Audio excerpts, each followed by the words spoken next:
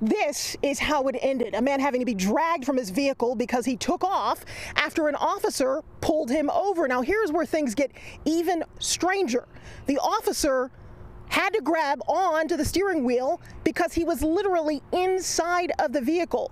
According to police, Donald Brazel was going more than 30 miles over the speed limit. That Ferndale officer had to decide in an instant what to do so he wouldn't die. Don't take off, dude. Don't take off from the car. Don't take off. Hey, stop, bro. Okay, relax. Stop. That Ferndale police officer struggles with Brazel. He was inside the vehicle, as you can see, when Brazel just speeds away. The officer fights for control of the vehicle. Stop.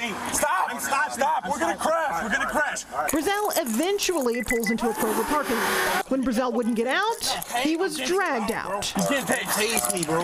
Get out. Tase me, bro. Get out of the car. All the while explaining how dangerous this is for both of them. That stunt could have ended that officer's life. Yeah, you almost killed me. Oh, for what, dude? For what? Besides those alleged high speeds at the initial stop near Wyoming and 8 Mile, the officer said Brazel had a fake ID, and the officer couldn't even find a VIN on the vehicle.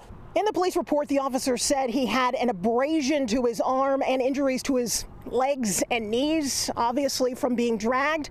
Now, we understand that Brazel was charged with fleeing and eluding and obstructing and resisting. He has formally been arraigned. Hillary Golston, Fox 2 News.